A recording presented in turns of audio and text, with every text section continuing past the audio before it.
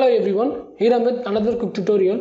In this video, we are going to see how to fix Opera as your default browser. Now first right click on start icon and go to settings, or otherwise just click on the start icon. Here also you can able to get the settings. Now just click on the settings option.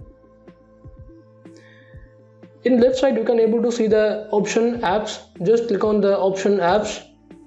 And on right side click the default apps.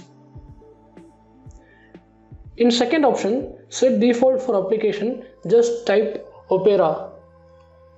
You can able to get the Opera browser and just click on the arrow button. Here you can able to see different type of extensions are available in your computer. You can set your preferred browser. For example, I am just going to change the .html extension for Opera. I am just clicking the arrow button and select Opera Internet Browser and give OK.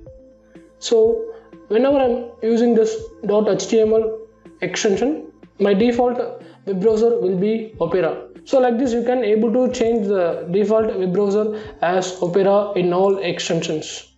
I hope this video tutorial will helpful for you. If you really like this video, do like, share, comment and subscribe.